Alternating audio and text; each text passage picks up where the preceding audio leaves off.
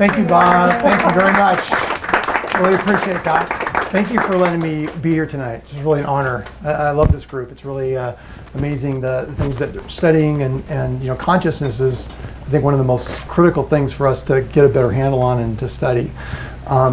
So anyway, I just want to thank you guys for being here, taking your time on a Tuesday night to be here and look at this subject. I wanted to say, first of all, a little bit. What we're going to talk about is what death can teach us about life.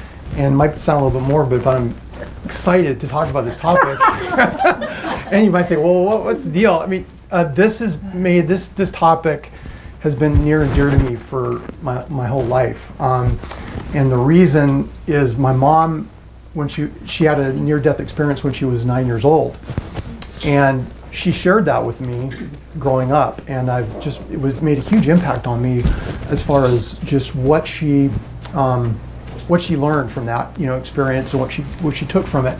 And so I've been kind of on a quest, interviewed several people who had near-death experiences, and I'm really fascinated by the insights, the lessons that they have to provide. I think that death provides a lot of insights about how to live life. It's like kind of the mirror image, part of the circle, if you will. And so I included in the book and talking a lot about what there is to learn. I mean, there's a lot to learn, and also, what there is to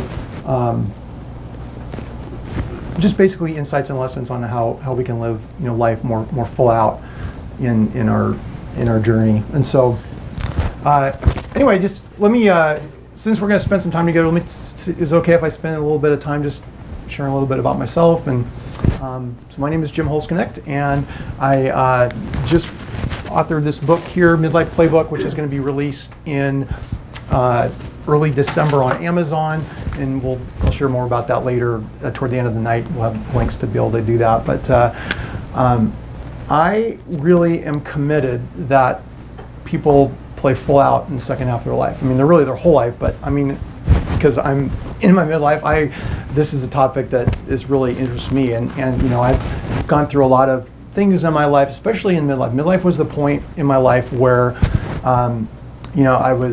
I faced the death of my sister, faced the death of my parents, and was really forced in a new way to confront the fork in the road. Right, there was like I could kind of like a train going down the tracks. I could see the almost predictable future, just heading down there, going the way it's going to go. And if I didn't make some changes, it was just going to keep going the way it was going. And I was committed to kind of go into a different direction, a little bit scarier, because unknown, and something I hadn't really tried before, but it was something that I felt like it was just up for a bigger game, up for playing a different stage, just being playing more full out in the second half of my life. So my sister's death was a big wake-up call, like just whatever you want to do, be, or have, the time you have left, get to it, because every one of with my parents and my sister died very suddenly. Like my sister had a brain aneurysm, and she was actually 2 years younger than me when she died at the time. She had a brain aneurysm, and very, very fast. My mom died of a sudden heart attack in the middle of the night, and my father had a really fast-acting cancer, pancreatic cancer, that went from like original diagnosis to death was in like a month. Wow. So we did hospice and all that, and actually we have a hospice nurse here, and I'm really grateful because we're actually going to talk a lot about a lot of these insights, and I'm going to talk a lot about Bronnie Ware. I don't know if you're familiar with her work, but she was a hospice nurse in Australia, and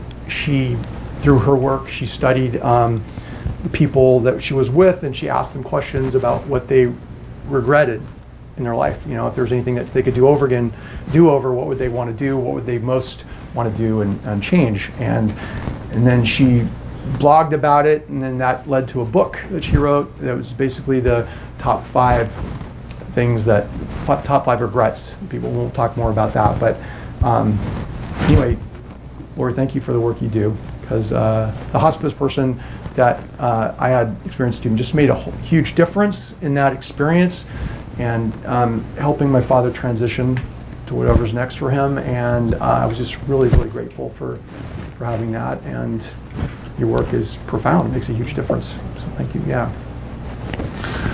All right. Well, that's so. Speaking then of Bonnie Ware's work, let's take a look at one of the first. So lessons from the NDEs we talked about. I want to talk about the first. I call them the other F words, right? The other F words that we can learn from death. And the first one.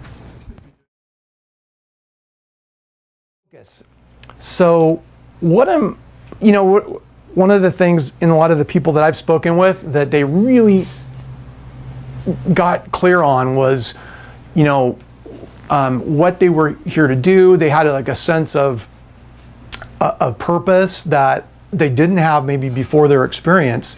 And they also seemed really grounded, like they were really confident in themselves and where they were going. And I was like, wow, that, I don't necessarily want to have the experience of the near-death experience, but I want to have that, that sense of focus and clarity. And so, in researching and talking with people to really look at what, how does someone get, what's important to get focused, basically? What is it that, we should put our attention on? And one of the things that I've discovered for me is when I'm not focused, I'm spending a lot of time thinking about emphasizing the things that I don't want, right?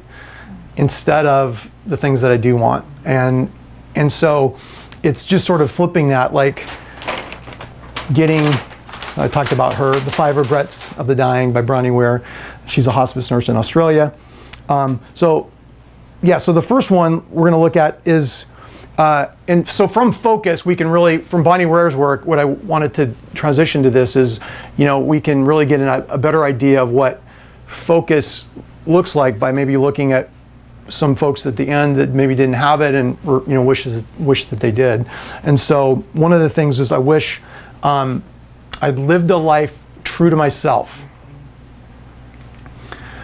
And so she goes on by saying, I don't know, in your guys' life, like I, growing up, just felt like I had a lot of expectations. There's a lot of things that, and whether it was, some of it was just, most of it, in fact, was just imagined. I just thought that was how I needed to do things or what was expected of me. I ended up spending a lot of time and energy going to law school because I thought that was, what was expected of me. And my dad, it was interesting when I decided to leave that, my dad was like, I'm not sure why you decided to do that anyway. And I was just like, well, I thought that's what you wanted me to do, or whatever. But he was, so sometimes we get mixed messages. We think we have a certain task, whether it's maybe the people in our lives, our parents, or people that we love do have those expectations or want to have us live maybe some of their unfulfilled dreams, and have some expectations about that. And then we internalize that. Beyond belief, what I produced with Becky Hayes, there's a lot of subconscious beliefs that we inherit. We're in what Bruce Lipton calls a hypnagogic state. When we're really young, we're basically susceptible, like we are when we watch TV,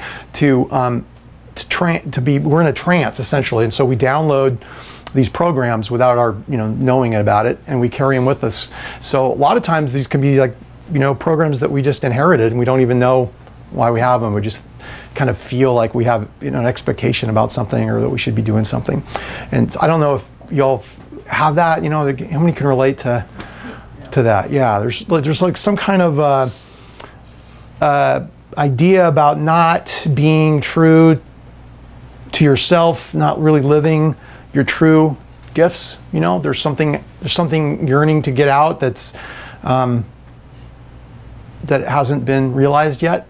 Something like that. So, focus and clarity.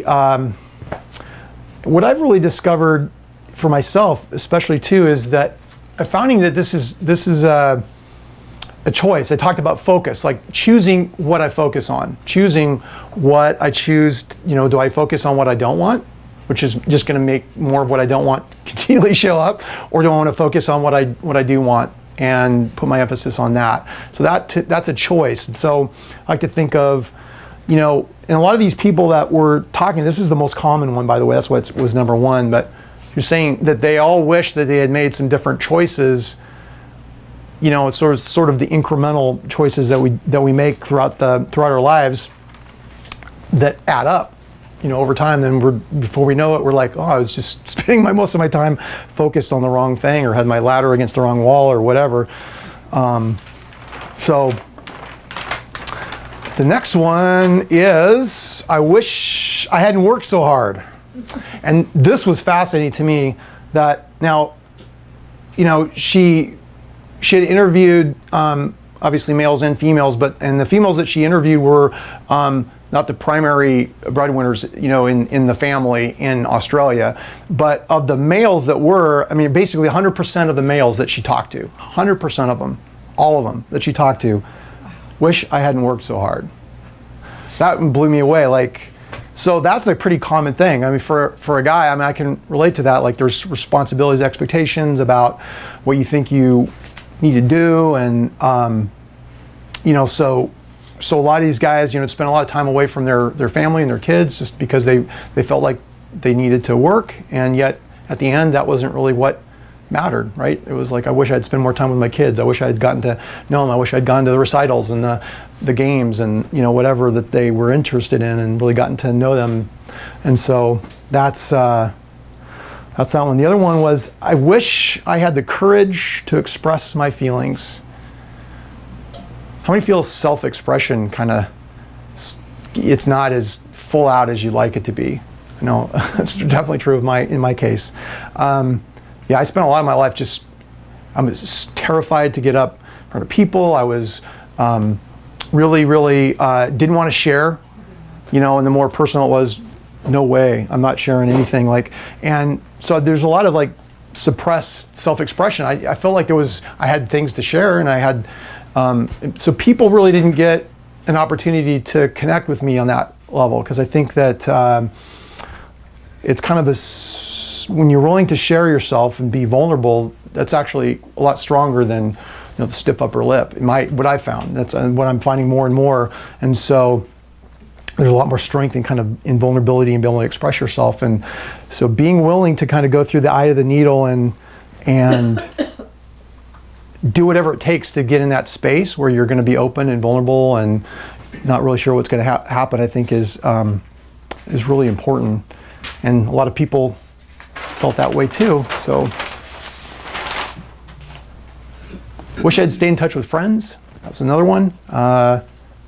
You know, I'm from Seattle, but I've lived in Austin for 15 years. There's a lot of friends that I have up in Seattle that I haven't really connected with in a long time. And when I do, it's awesome. You know, we just kind of pick up where we left off and stuff and share our lives. But, you know, there's still, it's interesting that, you know, just being in touch with friends and looking at social interactions, sometimes, in my case, like, you know, maybe spending time with people that don't encourage you, and, you know, so just kind of maybe reframing and focus. That's part of focus too, is like shifting that so that you're actually spending more time with the people that you really care about in your life. And then I wish I had let myself be happier.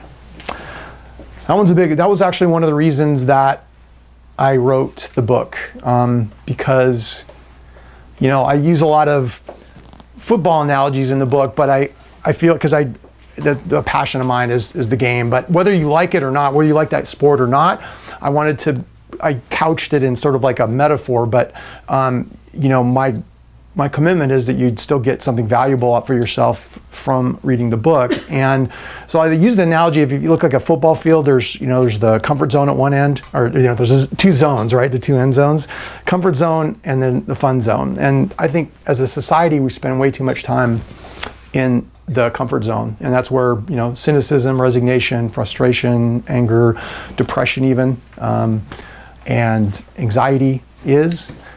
And, you know, I think it's really important work for us to get to the other end of the, get to the other end of the stadium, get to the other, get to the fun zone, live from that.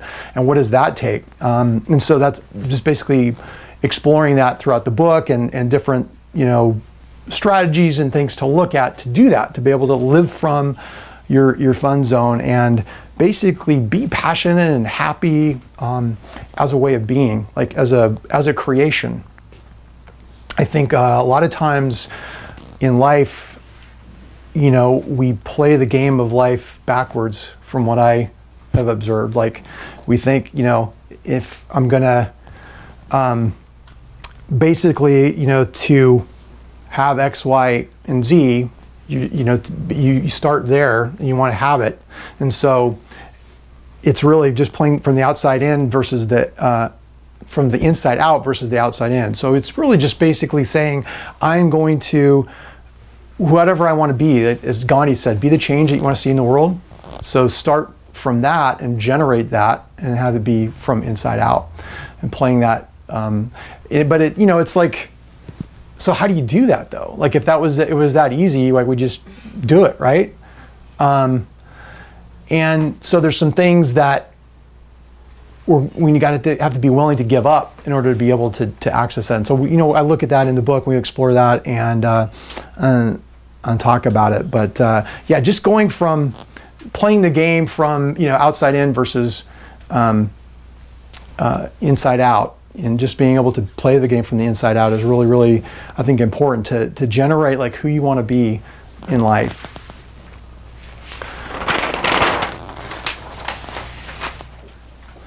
So we're going to look at, because I remember I told you I don't really believe in just presentation kind of things. I think it's really I'm committed that everybody here gets value for their time being here. And I think one of the reasons to do that is just to take a look at your own experience and be able to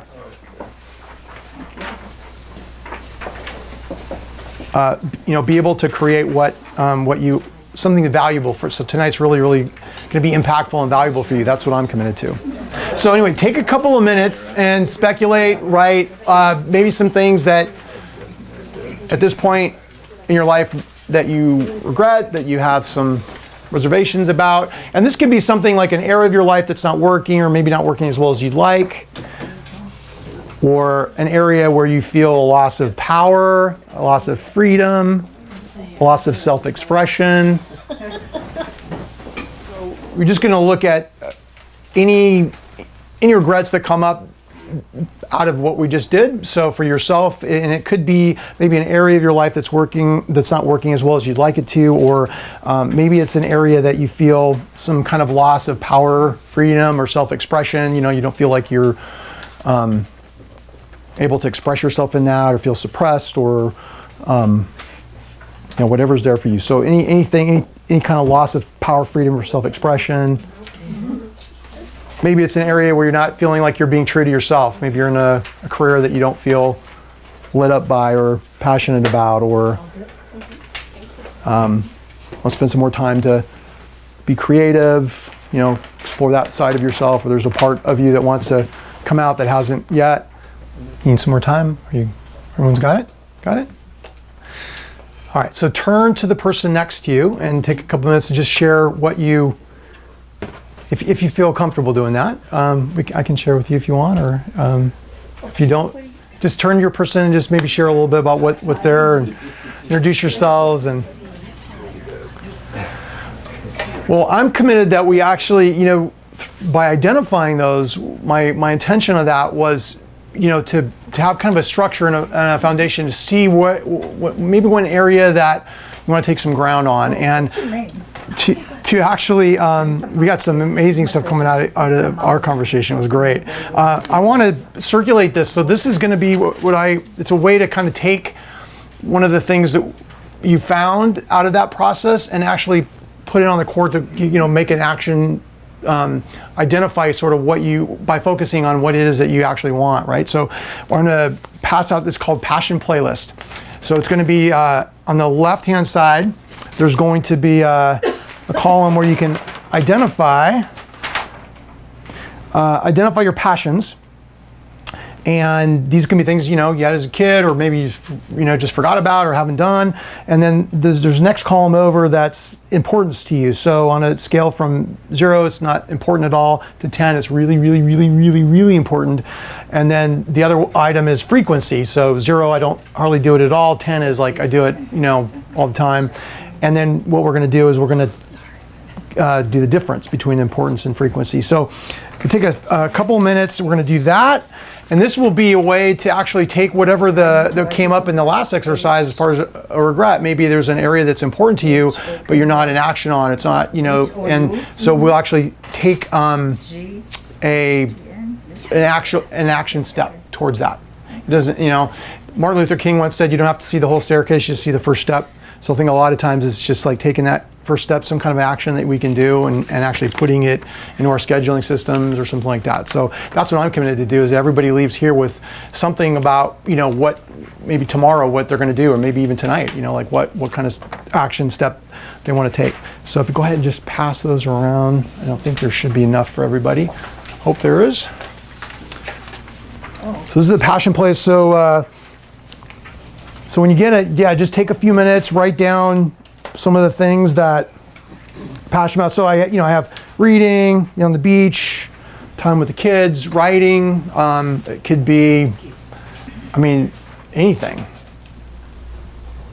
And then once you have, a couple of things, just even if it's just one or two or whatever, then just, speculate on how important that item is to you, and really look at how often you're doing it now. Again, 0 is I'm never doing it. 10 is I'm doing it quite often. And then once you have the importance and the frequency, then just subtract importance from frequency. So if this was, let's say it's important, it's really, really important, it's a 10, and you don't do it ever, it's a 10. If it's maybe an 8, and if it, so maybe it's, and then maybe if it's like 8, and then you do kind of a little bit like a, let's say 3 or 4. If it's 3, then it's 5. The difference is 5. It's 4. It's 4. So, ideas we're just going to kind of quantifying activities that you're passionate about and are really important to you, and yet maybe you're not doing very much of them. You're not. They're important to you, and you're not doing them very often. So we'll take a look at maybe one or two of them that you really want to focus on, and just identify an action step that you could take inside of that. Something you could do maybe tomorrow or tonight or whenever. Okay, so now identify one of these where the difference was, it just, I'll let you decide, at point, maybe it's over 6, maybe it's over 7, maybe it's a 8 or 9, 10. But it's something that's clearly important that you're not doing very often, you'd like to do more of.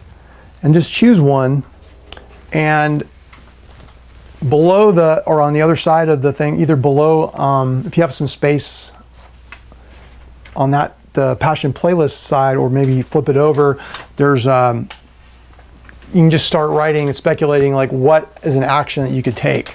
So if it's reading, for example, you're not maybe spending enough time reading, you could set aside half a day to read. Download one of 100 free books on Kindle, join a library, join a book club. If it's, maybe you want to write a book or something, you could, join a writing, bless you, join a writing group, buy a book on writing, reach out, do a meetup group,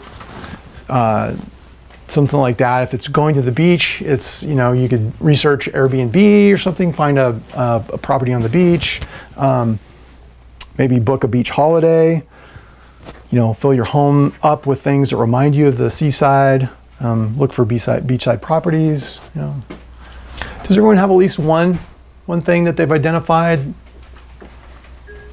a passion, and then kind of figure out the difference between the two and come up with maybe some action that you can take, something that you could do and put in your schedule and system in the next couple of days to actually be in action on something that's important to you. I think I left passion and things I think I should do is what I started putting. Something like that. Is that right? The things that you should do? Yeah. That I wanted. That you want to do, or that, yeah. Or the. It's not really a passion. So is there something on there? Yeah. That's, I mean, yeah, and that will sometimes come up, like right? Completing some program that I started that I never did complete. Not Right. really something that I was passionate about, maybe. But Yeah, well, it's interesting. I don't know if you've heard of Raymond Aron, but he talks a lot about procrastination as actually a signal and an intuition that maybe that's not something that we're very lit up about doing. So that's why we're putting it off. It's just an interesting. Raymond Aron. Yeah. Double Your Income Doing What You Love. It's a great goal-setting kind of book. But he talks about procrastination, and usually we resist it and make it wrong, but like it's totally reframing it. Like, oh, okay, I'm resisting it because maybe I'm not passionate about it or whatever. So yeah. I guess that's part of my confusion. Yeah. Yeah. So yeah, maybe, and that's just maybe something to look at without, like the biggest thing too, I think, is just to not resist, just be really curious. I have found that curiosity is like one of the best states to generate and to come from. Like whatever is coming up, in my experience, it's like the keys to the transformational kingdom. Like if you just get curious about something, like, wow, I'm resisting that. I'm really like, that's come up a couple times, and I've seen that and I haven't done anything on it. What's up with that? Just like really just being the inquiry of it, not without judgment, without resistance or anything, just like kind of hang out with it and see what comes up. Your intuition will more than likely provide a real good. I like that. Yeah. So yeah, curiosity is actually one of the tools I talk a lot about in this book, because I think curiosity is just one of the best states to be in. When we were kids, we were curious about everything. We explored and looked at and didn't, if we scuffed up our knees, so what? But let's just check it out. What's this? And I think we lose a lot of that when we get older. Just a sense of wonder and awe and really, from my experience, like I would start going into something like I already know that. I've been there, done that. I already know that. As an adult, we kind of do that sometimes, because I think sometimes it's useful, right? But most of the time, it kind of, from my experience, blocks me from learning new things and really getting the most out of life. So I've kind of been taking on like the beginner's mind. What would that look like if I didn't know? Even if it's something that I've maybe been exposed to, or maybe have done before. Like, well, what if or a person too, it's like, oh, that's just the way she is, or that's just the way he is. Well, what if that person was new every day? What if you could create that as a possibility in your relationship? Like, what would open up? Like, what if that wasn't how they always did things, because I'm just bringing a beginner's mind to it. And so I've been playing around a lot with that lately. It's amazing. When I don't bring my preconceived notions to a conversation or to somebody else, and they don't have to, and it kind of gives them a freedom to be however they want to be, and it gives me a freedom. So it's just really, I found that it's really opened up relationships with other people. That's a good one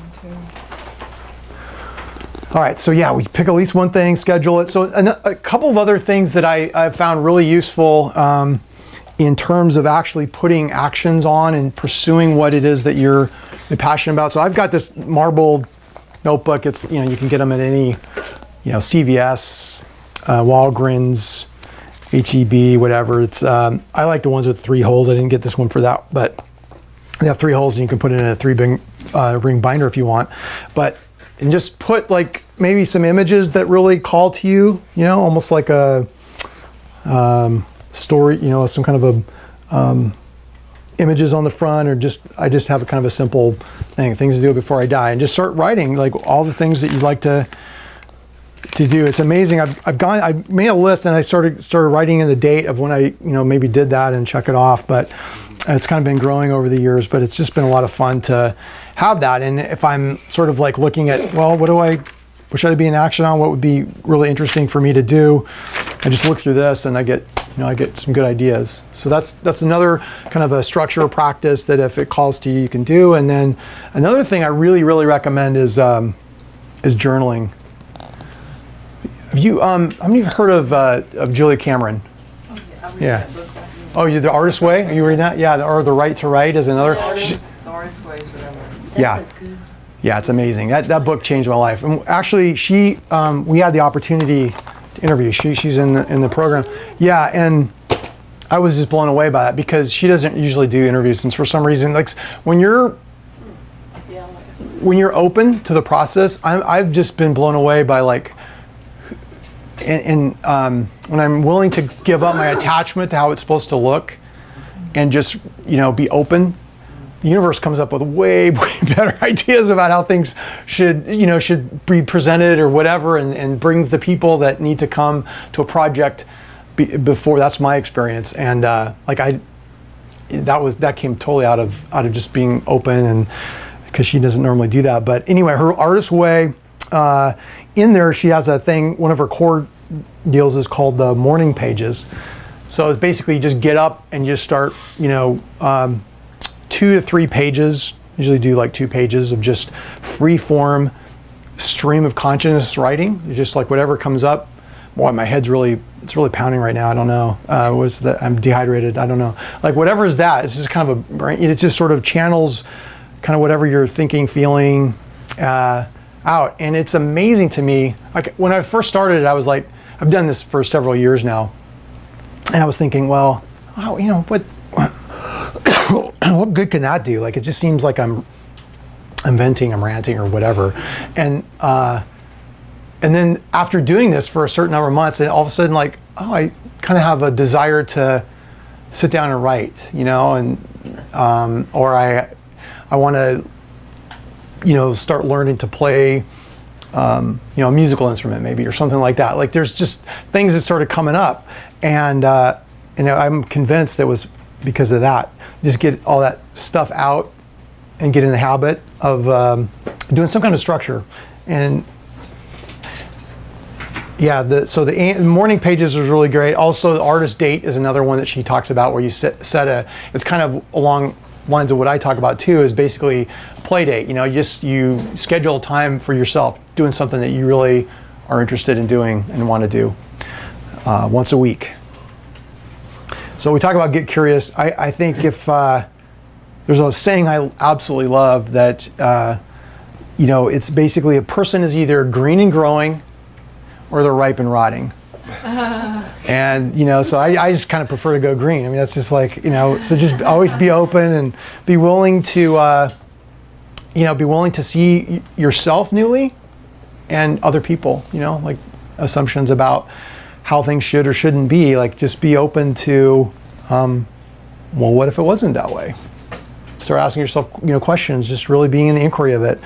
And yeah, curiosity has changed my life. I love to interview people. And so like for me, curiosity, that's been a great way for me to really get into someone else's world, experience what they're passionate about, and I get to learn about that. And basically, curiosity as a state of being curious has really changed my life. And I think if you were to do only one thing out of this whole thing tonight, if you were just to be open to being curious about things that maybe you've seen regularly, but maybe you look at them newly. I mean, what that would be like for you to open up. So learn backwards. So this is a perfect time to be in this inquiry. So we're in November, right? It's coming up. We're gonna have Christmas is coming up pretty soon, and then the New Year's resolutions and all that. So right now is like a great time to just look at, all right, well, what do I really want to learn in 2018? Is it, the list could be really long, but, do I want to learn how to do a podcast? Do I want to learn how to write? Do I want to learn how to, garden, to sail? The list is endless. So just, make a list of what you want to learn in 2018, and then I'd say, basically learn backwards. And you know, you can always add to the list, right? But I'm just saying from this point right here, it's like a snapshot. You say, all right, these are the things I want to learn in 2018, and then take those things and then say, all right, well, what do I want to learn in the first 3 months, first quarter? What do I want to learn in, you know, the first month, second month, third month, and then so you start kind of breaking it down, and then just take a couple of things and schedule them, you know, for each week. I find that having an existence system, some type, for me, it's scheduling it, actually putting it on my calendar, blocking time. So for writing was a perfect example. So I'd, you know, wanted to write a book for a really long time, and I just kept like putting it off, and other stuff, right? Just kept coming up, and I'll do that later, you know, and just kept putting it off. Well, what was missing for me was a structure, some kind of a system where I could actually put it down, block out the time. Stephen King, he has a great book on writing, and he blocks out in the morning for like a project that he's working on now, and then the evening blocks out a couple hours for a project that he's researching or that he's doing. So he's actually got two times, but you know, we're not Stephen King really. So as far as writing goes, so maybe, you know, 4 hours a day or whatever isn't optimal for you. But I mean, like, just the idea is just to, like, whether it's 30 minutes, 20 minutes, find the time, you know, to actually sit down, and if it's writing, just, you know, put the butt in the chair and do it, you know, just log the hours. Yeah, the right's right. Yeah, writer's right. Yeah, or it's painting, or if it's, you know, taking a photography, or, you know, whatever that is for you that you're, you know, passionate about. Just schedule it for yourself. Block out sometime in the day to do that. Yeah, Stephen King cracks me up. He has this thing where he was saying when he first started, he had a little letter, you know, those spikes you put a letter on, like when, whatever they're, he said, got to the point he got so many rejection letters, he actually got a railroad spike. Like, he just had it up on his desk, and he would just put like these letters on the thing. Yep. Glad you didn't give up. That would be. So, all right, so yeah, make a list. All right, so the next F word we're gonna look at is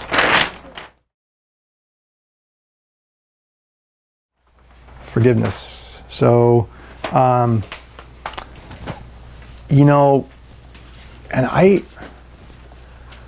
this can be a tough one, like going through life with, you know, grudges about somebody, and because we often collapse forgiveness with, well, if I forgive them, then I actually feel like I'm kind of condoning or what they did, or, you know, I mean, there's some things, and people probably in this room have experienced some pretty, you know, traumatic things, and so I'm not trying to make light of that. All I'm saying is that, you know, forgiveness is really a gift that you give yourself. You know, I came from my mother was an alcoholic, and she would just, like, usually was at an event, like a birthday party or a, now in the holidays, you know, she'd be drinking, and then her mood would go from, like, you know, this to like 180-degree opposite, and it was just like, it was off-putting, you know.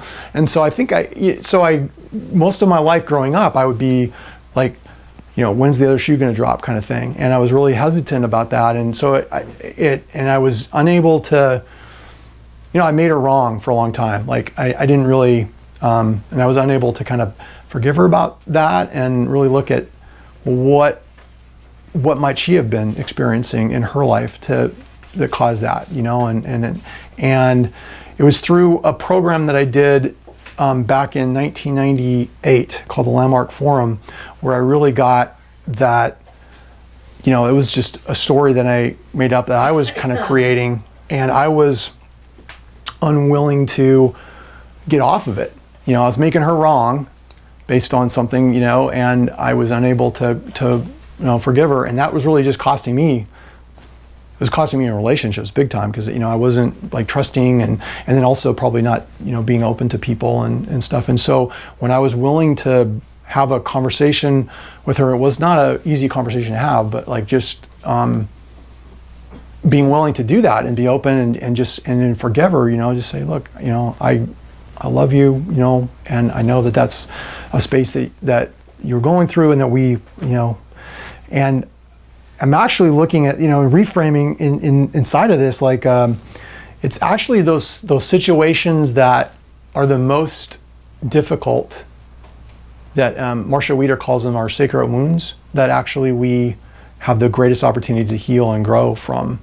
And so, provided we're willing to do this, and it's challenging. I'm not making light of that. But what I'm saying is, like, whatever there is for that, it makes it a lot more challenging to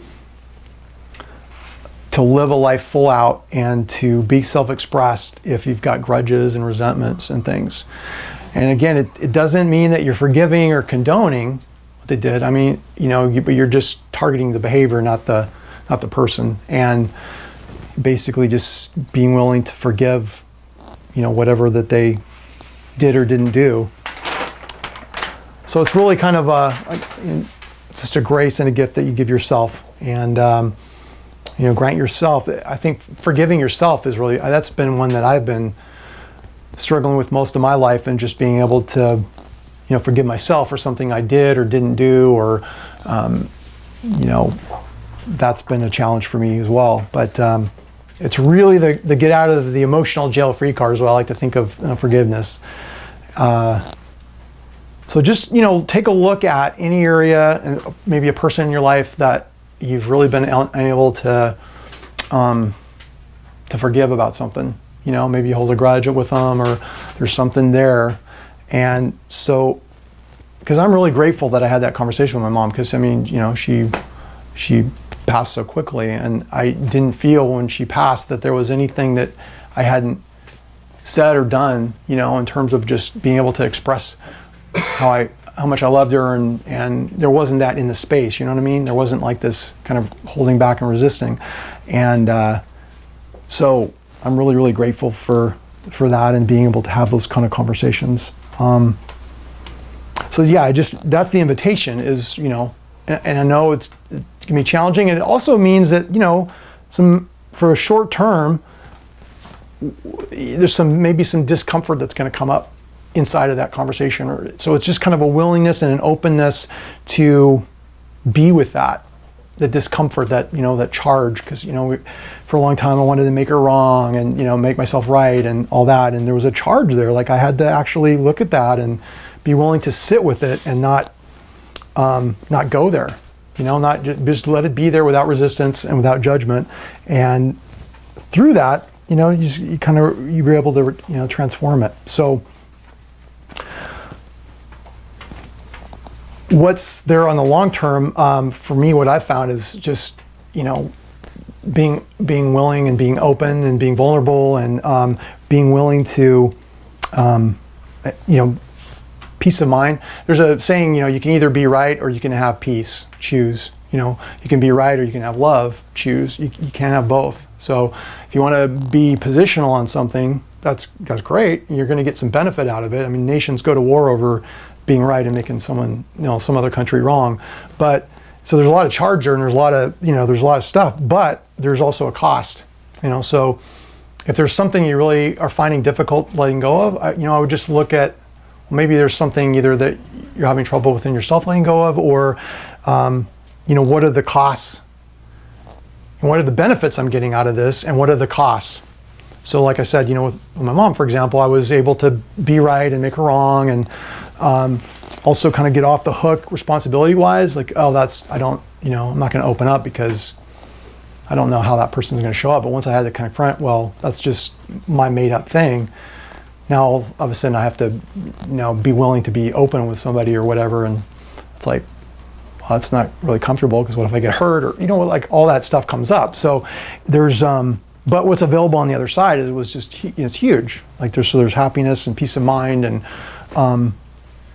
just really being able to be with another person and knowing them, because we really don't know when the people in our life are, they could be not here tomorrow. So whatever there is, inside of that, for you. I just invite you to really look at it and be willing to forgive them. And, you know, it might take getting some coaching or help around having those kind of conversations and being willing to see what's in the blind spot. For me, it was a Landmark Forum. I can't recommend that enough. It's the best money I ever spent on a weekend. But you know, maybe you can see, you know, there's somebody that you could go see. But you know, just find someone that maybe could help you through that and do that. Now, so who is there someone here that's is there something that you're not able to forgive, or there's something that's come up in your life that's been challenging for you? I know it's.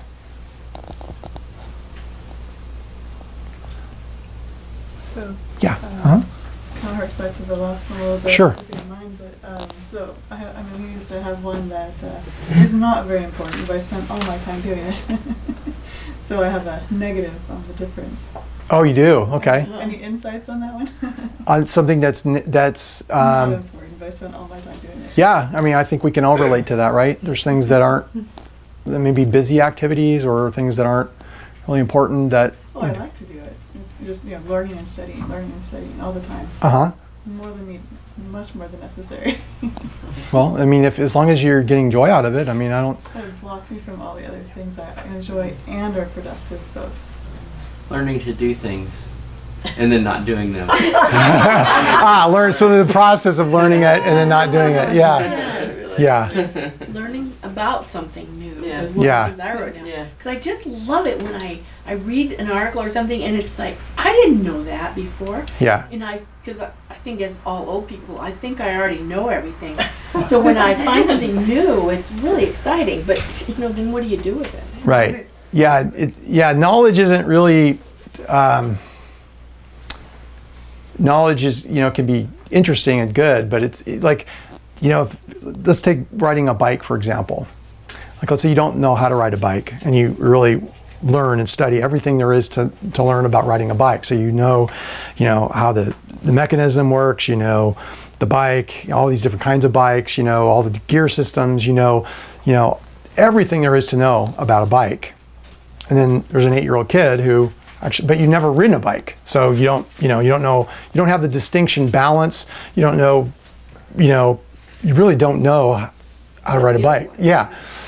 So that's experiential, and that's actually the 8-year-old kid who's riding by and doing, probably jumps and stuff on his bike. He's a bike rider. He's actually being a bike rider, right? Yeah.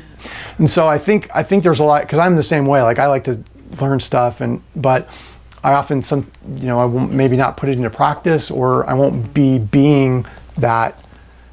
So whether it is like, if it's whatever it is that you're learning, are you actually being that out in the world, or so? And and there's nothing wrong with that. It's just like then the question would be, well, is there one of these things that I'm learning about that I really want to dive into and be? So then the inquiry is looking at what that gap, like taking action is probably then something to look at, just like, okay, I'm going to pick one, and I'm actually going to do it, like I'm going to ride the bike in this area, whatever that for that area. Does that help? Okay, cool. One of the things I came up with is, we were just chatting afterward, and I remember something that happened to me when I was 13, and it's sort of like this Me Too thing that happened, where it was my brother-in-law, and my dad said, "Don't tell anybody, it's too much trouble in the family, just keep it quiet." And I didn't say anything, and that's the one I could like to undo or redo, because that's a regret, and he went on to be, pretty toxic to a lot of people. And so I think the world is changing right now. Yeah. I think a lot of 13-year-olds that find themselves in that position now will be believed. Yeah. Speak up.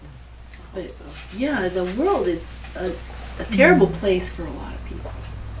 And this kind of exercise dredges up all that Well, I mean, thank you for being so open and sharing that, because it really opens up a lot for me, and I'm sure most of the people in the room. Well, it's really weird because nothing really happened because I was too fierce and just like, got rid of him. But I know now that other people weren't able to like do that. Right. And so there's some guilt there that maybe if I would have said something, that wouldn't have happened. Like, why is it that people have kind of condoned this for so long? What's wrong with the human race? Sorry, I went to a dark place. Well, it's really awful. Yeah, I think. Deal with it. That's what they don't want. It's uncomfortable to deal with. They hope it goes away. Yeah, sweep it under the rug, or. Yeah, that brings it to the forgiveness thing.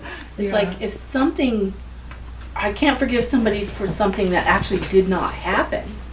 I can't forgive him for what he did to the other people. What is forgiveness when you really get down to it? It's internal, like you said. Yeah. It doesn't have any effect on the behaviors of other people. Yeah, I like to think of it like, holding grudges and resentments is kind of like you taking poison and you wait for someone else to die, Yeah. I mean, that's how it lives for me. Like, I like to think of it like that as, just poisons and effect. It's a process to do. Oh, yeah. I mean, it Yeah. doesn't happen always easily. Nope, you're right. But, what's available on the other side is tremendous, peace of mind and happiness. And it's just hard to kind of go through life being self-expressed if there's like, a lot of resentments and you forgive and still ignore. Oh yeah, well, I actually talk, like one of the things you could do if you really actually didn't want to have a conversation with the person, one thing that I've done before too that's been really effective is just you write a letter and say basically all the things that that you want to say on that, and then you read it out loud to yourself and then you burn it. That's a pretty good. I mean, that's been a pretty powerful process.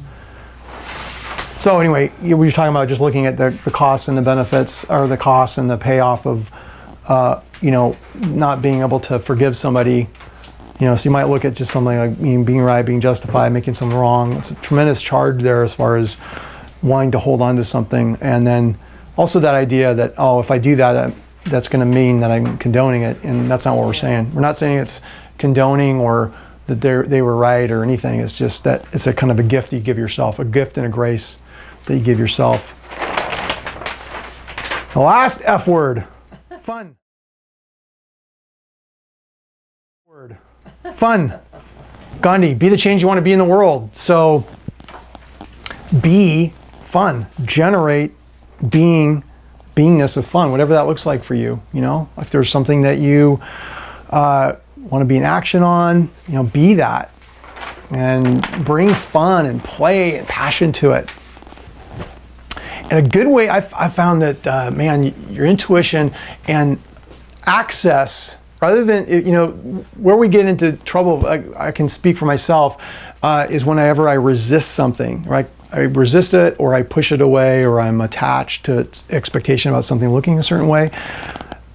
But if you can use curiosity, like I said before, to actually flip something. So if I want to be fun, for example, and access to that is noticing whenever I'm not being that, right? I'm feeling resigned, I'm feeling cynical, I'm feeling, frustrated, angry, whatever that is. So, you can use those times and actually, if you're noticing and training yourself to notice your own consciousness about where I am right now, like who am I being who's feeling this way, and starting to observe the thoughts, being the witness rather than getting tangled up in the actual thoughts. Getting in the habit of like looking at whenever you're not being a certain way is a really great access to being how you want to be, if that makes any sense. So what we talked about earlier, the inside out versus outside in, and being really intentional versus being kind of a reaction to life. So there's the stadium and there's the field. So we're spending too much time here and we want to get over there. So my invitation is, really, you guys, I really want to acknowledge you guys for the time that you took and being here and just being so generous with your time. And I know, there's a lot of things you could be doing on a Tuesday, but you chose to be here. And I really sincerely wanted this time to be valuable and impactful for you. That's why we took, some time to do those exercises and stuff like that. And just so in closing, I really feel from my heart, I want you guys just to play full out in the second half and just, give yourself permission to play full out and just, make the whole world your playground. I mean, that's really where, our birthright, we just need to get back to that. So thank you guys for, really appreciate it. Thank you.